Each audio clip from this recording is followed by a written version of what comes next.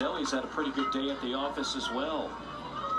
Couple of hits, sac fly RBIs driven in too.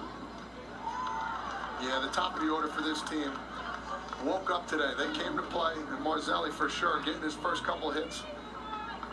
You know, going here in this week. Nice sac fly. They are cruising. Each of the top 3 hitters in the lineup with 2 runs batted in. And this is going to be trouble.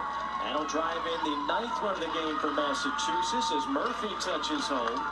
3rd RBI for Mike Marzelli.